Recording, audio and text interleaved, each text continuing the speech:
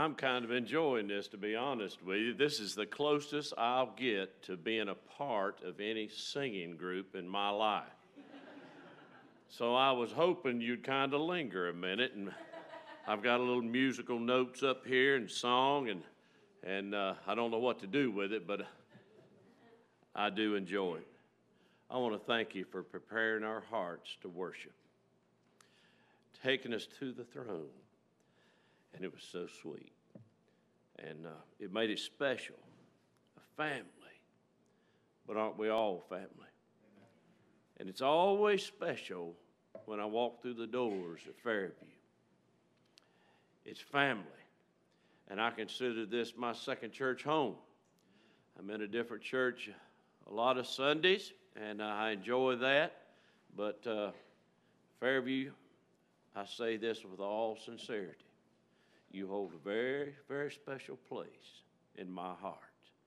So I want to thank you for all the things that you are about today. I know it's like a whirlwind in here, but it's good, and you are in the center of God's will. God's will is not always easy, but God's will is always right.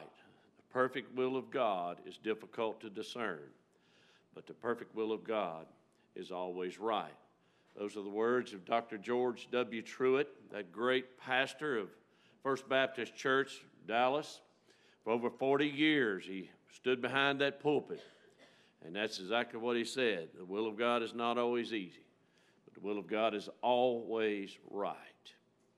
I've had that illustrated in my life many times over these years.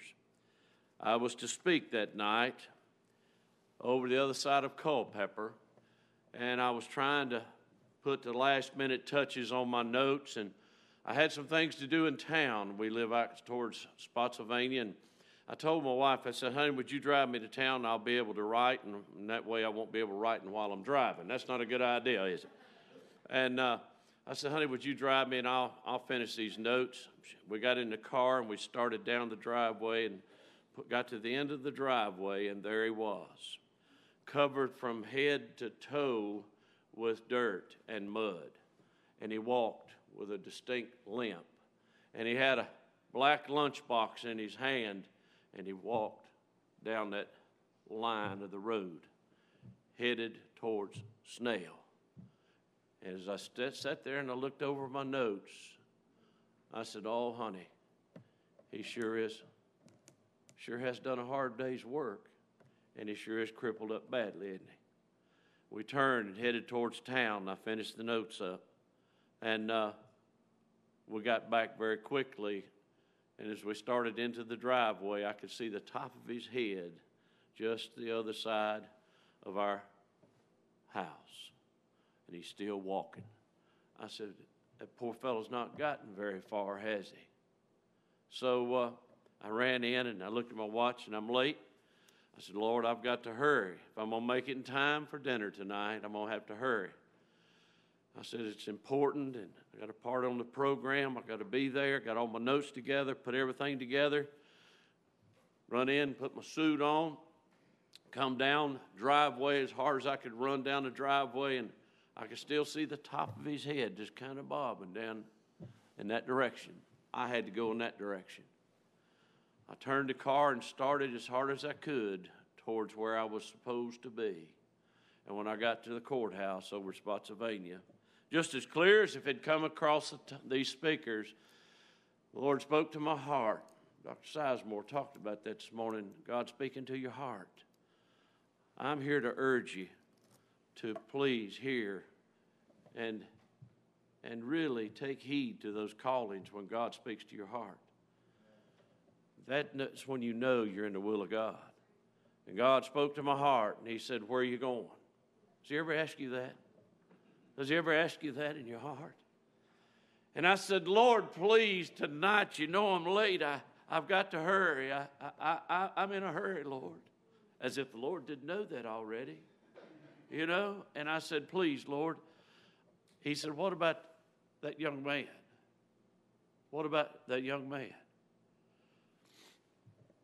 And I pulled in a parking lot, and it just tore me up. I said, Lord, you let him be there when I get back, and I promise you I'll take care of this. So I turned the car around, and down the road I went. And when I got on top of the Po River Bridge, headed towards Snell, there he was, right in the middle of the bridge, you know, right on the line. He's still just barely going. I pull up right on the bridge. No one behind me. Just stopped right in the middle of the road, let the window down, and there I sat. I said, get in. Let me take you where you're going. He looked at me, and now look at me, folks. I was dressed similar to what I'm dressed this morning. This is probably the best suit of clothes I have hanging in my closet. And that man was covered from head to toe with mud. A lunchbox, and he looked inside that little car, and he says, oh no, I couldn't ride in your car, sir. He said, look at me. I said, get in. It's not mine. Get in. He kind of smiled, and he opened the door, and he got in, placed his lunchbox on the floor, and off we went. And I said, where are you going? Let me take you home.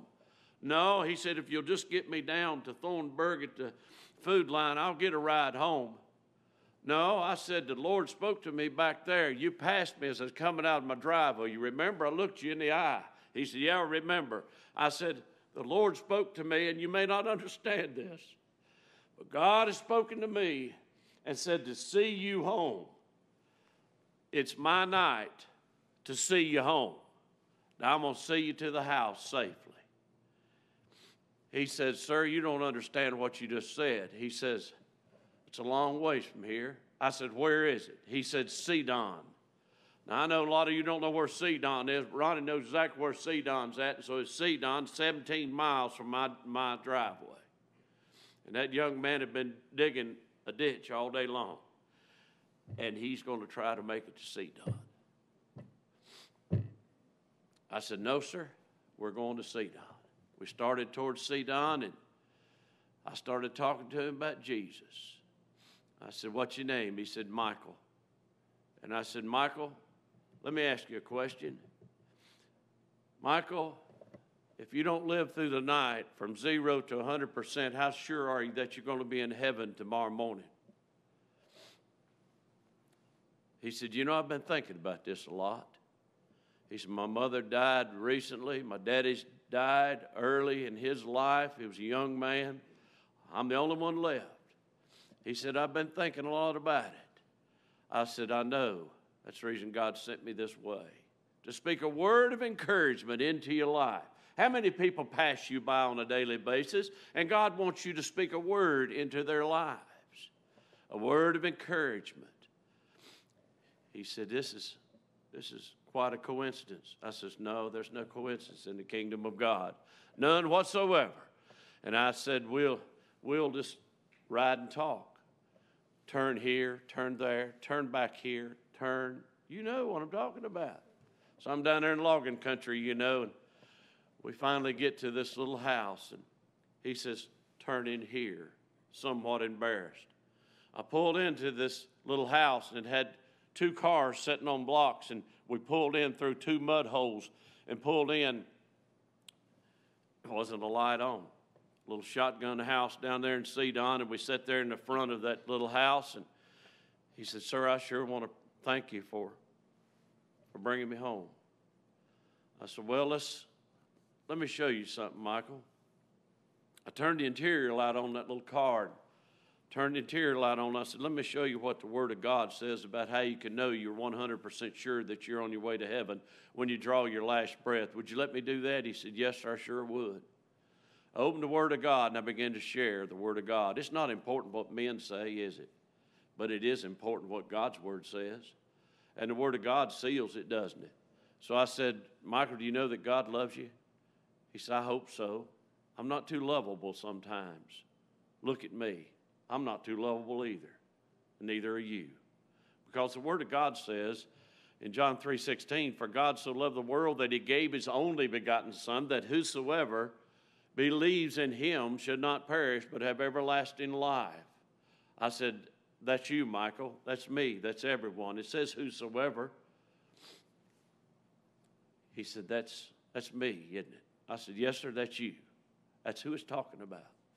But I said, Michael, there's a problem, and the problem is sin, what we've done against God. And it says, for all have sinned and come short of the glory of God, according to Romans. I said, Michael, you ever sinned? He said, yes, sir, I have.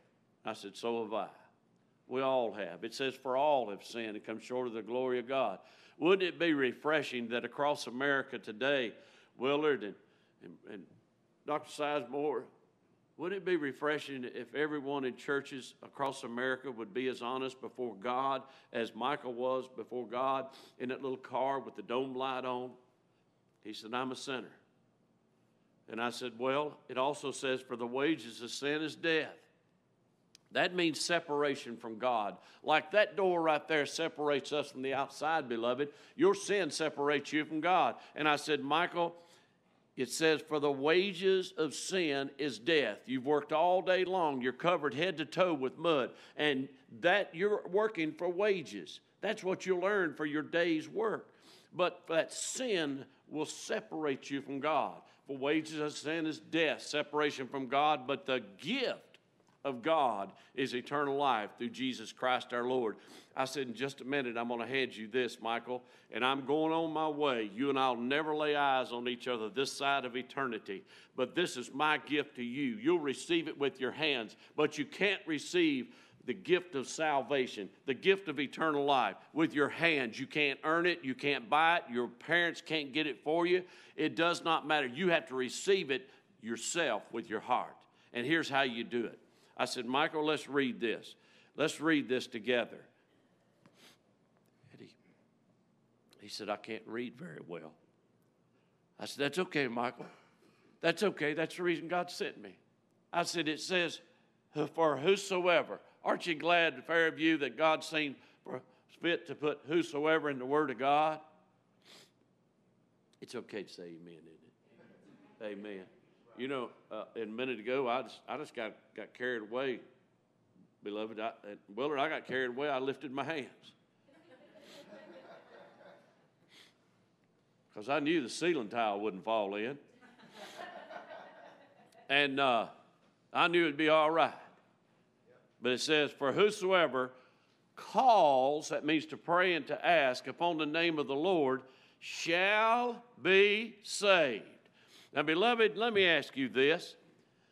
Is shall be saved one of those 30% promises in the Word of God? Or is that one of those 100% promises that God wants everyone to understand? That would be what? 100% promise, wouldn't it? Don't worry, we're not getting grades on this thing. We're not going to get any grades whatsoever. We're going to be okay. It's 100% promise. And I said, Michael, that means you. That means you can be 100% sure that you're on your way to heaven. He's crying by now, and I'm crying. It don't make any difference. And he says, because I knew that God was working in his heart. He says, I want to be 100% sure that I'm on my way to heaven. Right there in that little car, Michael bowed his head and asked Christ into his heart to be his Savior and to be his Lord, so he'd know he was on his way to heaven. We got out, and we were standing in the front of that little shotgun house, not a light on, standing there, and Michael, covered from head to toe, had his lunchbox. Now he's got the Word of God in his hands and the Lord Jesus Christ in his heart. And he looks at me, and he says this to me. He said, I just want to thank you for loving me enough to stop and tell me about Jesus. And then he reaches and gets a hold of me and hugs me, pulls me in real close. And he said, nobody has ever cared enough about me to tell me about Jesus.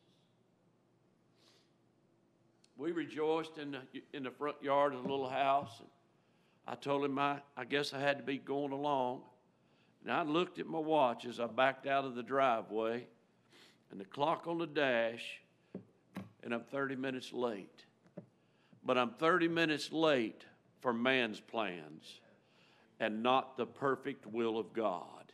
And let me tell you something. It's so good when you're in the very center of God's will, it doesn't make any difference about man's plans, does it? You spoke a little while ago and you sang a little while ago about being a friend of God. And I'll tell you, if you'll walk along with God and be in the center of God's will, you'll see miracles happening all around you. And sometimes you have to set men's plans aside. So here it is. So I start trying to remember how to get back out of where I was at. Now, if you've never been to Gideon, you don't understand what I'm talking about, do you? You understand what I'm saying. So I'm twisted and I've turned and I'm thinking, how do I get out of here? And how do I get to the other side of Culpeper? I'll never make it in time, Lord. I'll bet you that there's some people kind of fretting over this thing. But it's okay. It's all right. I walked in and I'm 45 minutes late. 45 minutes late to a meeting, and here's what was said when I walked in. We've already eaten. Does it look like I've missed a meal? And I said, that's okay, I have too. I've already eaten. They said, well, it's time for the program. I said, well, let's get on with it. And guess what the program's about? Leading the lost to the Lord Jesus Christ. Let me say this to you. Don't worry about man's desires. The appointments of your lives to the degree that it controls you and you miss the will of God. Because God has something for you to do. It doesn't matter where you're seated in a Sunday school class or a school room. It does not matter. He's got things that your lives encounter that I'll never encounter. And people who come across your path who the pastors here will never see. But God wants to use you to speak a word into their lives. Now, I'm not here to preach, but here it is. When do I have to come out of here? When do I have to be finished? I'm serious. No. We gotta roll over. All right, here it is. I'm here for the Gideon's International, and you may say, well, who in the world are the Gideons? Well, I was speaking in Kentucky recently, and the sign out front says, we support missionaries in 200 countries, 97 languages. Thank you, Gideon's International. Now, I submit to you, Fairview, just like you here at Fairview, you've already caught the vision of what the Gideons is truly all about. An extended missionary arm of your church going into those 200 countries and places that you'll never go to and never be able to see. But the fact of the matter is those Christian businessmen like myself pay our own way whenever we travel, and I travel a lot, but the fact of the matter is I pay my own way wherever I go, so that when we come to churches just like Fairview, we can say to you that 100% of everything you give goes for the purchase and distribution of God's Word. We'll take care of the manpower. We'll take care of all the work that needs to be done, and we'll do so gladly on a volunteer basis. As we leave our businesses, we pay our own way from doorstep to doorstep, every meal, every flight, every hotel room, every interpreter. We pay our own way. So you can understand that the Gideons is something that's near and dear to my heart, but it's also near and dear to your hearts because you've been one of the greatest supporters of the Gideon ministry in the Fredericksburg camp of any church in this entire area over all these years. So if I've come to do one thing this morning, I've come to say to Fairview, you have been found faithful. And on behalf of those tens of thousands of people with an outstretched hand, I've come to say to you, thank you, because they'll never stand behind this pulpit and be able to look you in the eyes and say, I came to Jesus because of one Sunday morning, an old slow-talking man came and you seen fit to support a ministry called the Gideons. And so, Fairview, I've come for one reason, is to say to Pastor Jim, I've gotten to love him like I love Brother Pastor Sizemore back there. I told him that he didn't know it, but he and I spend most breakfasts on the weekdays together, and he looked at me kind of strange, but I told him I sure did appreciate those devotionals as I drink my coffee. You and I spend a lot of mornings together, sometimes at 4 in the morning. So as you're sleeping soundly, I'm out there enjoying those devotionals. So thank you, Dr. Sizemore, for your faithfulness over all these years, the radio program and all. I just appreciate you so much, and I love you for the support that you've given to the Gideons. Well, I must move along, and I guess I need to close this thing so we can have the Lord's Supper and all that. Are you sharing your faith? You see, the Gideons, we go about our mission, and we do it in two ways: by the placement of God's word into the busy highways and byways of life, or through personal witnessing as we travel, like I said with my dear friend Michael as I picked him up on the way to Sidon. Listen to me, beloved. That's what this ministry is all about, is sharing the Lord Jesus Christ. We don't have any other mission. Over 100 years, we've done one thing, is to share the Lord Jesus Christ. I was speaking at the Virginia State Gideon's Convention in Roanoke, and I had come out for lunch. I sat down in a little place at a Starbucks thing there on a corner. It was a busy intersection, people all in this hotel down there, and the Lord said, just sit right there, don't move. Don't move. Everybody says, man, you got to go. We got to go. The next session's starting. I'll be there in a little while. I'll be there in a little while. Lord said, don't move. Just sit right there. 1 hour, 45 minutes, 9 souls passed by where I was sitting. 9 souls came to the Lord Jesus Christ. As they walked by, I've just simply asked them, how sure are you that you're on your way to heaven? Have you ever asked anybody that question? You'd be surprised at the answers you get. And you'd be surprised at the opportunities that open up to you. And all you have to do is simply say, how sure are you that you're on your way to heaven? And they said, well, I'm not real sure at all. Would you like to be? Yes, I would be. In 1 hour and 45 minutes, 9 souls come to Jesus. I sat right there on a stool at the, right there at the busy intersection at Starbucks. And everybody says, man, you're late for the thing. No, I'm fine. I'm good. Everything's good. Finally, the crowds died down in Willard, and I went on about what plans men had for me. Next weekend, I was in South Carolina, Columbia, South Carolina, and went to lunch. Went to lunch down there at a busy deli, and I could see God's hand all over this place. And so I just sat down. The guy said, we got to go. I'll be there in a minute. We got to go. In 1 hour's time. In 1 hour's time. People pass by, I'd simply say, excuse me. Remember what Dr. Sizemore said this morning? You got to ask a question in order to get an answer. I said, excuse me.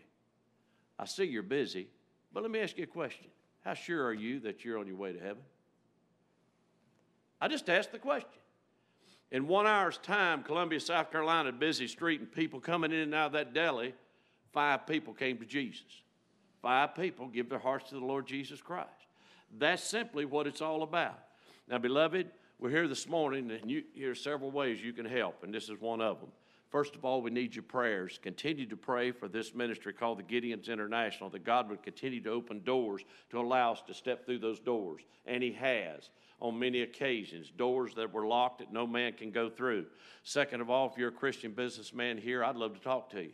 We've got Gideons in this church, and we'd love to have you in this Gideon camp. And use a Gideon card program, and I know you use it on a regular basis. I get reports back on a regular basis. And this morning as you leave, you'll have the opportunity to support the Gideons through this ministry as we place the Word of God. And I want to say thank you on behalf of all those that will never stand behind this pulpit. Now you say, Ted, are you sure that those Bibles really reach people for the Lord Jesus Christ? Are you sure that lives are being changed? Well, I often have that asked, but also it's followed up by this. Ted, you stay gone a lot with the Gideons, and you're in a different church most every Sunday. Why? Because one night a man on a college campus stood at the top of the steps, and a very well-dressed man in a navy blue suit and a red tie, and he held out a little green testament. And he held it out, and I looked at him. There was something different about the man. His countenance was different. He was kind, and he said these words, could I give you a copy of the Word of God? Now, beloved, I don't know who it was that gave the funds to purchase the scripture, but I took that copy that night, and I didn't look at it for another 8 years. Put it in my pocket, went to class that night, and never looked at it for 8 years. But then I started reading the Word of God, and I read it for over a year. And then God got a hold of my heart. A praying wife, a praying church, and the Word of God. Now, I don't know who it was that gave the funds, but I one day will tell them in a place called heaven that I appreciate them so much. Thank you is what I'm going to say. Because in March of 1981, I remembered every word that I'd read from that little Gideon New Testament, and I gave my heart to Christ. Now he's allowed me to travel all over the world, from the jungles of Africa to the tip of South America to every major city in America, as I extend that testament from one of you and say, could I please give you a copy of the Word of God? If we could see it through the eyes of God, I believe we could see your fingerprints all over each one of those testaments and placed into those outstretched hands. Fairview, you are to be thanked, you are to be commended for all that you do and the vision that you have. Thank you, and we love you. God bless you.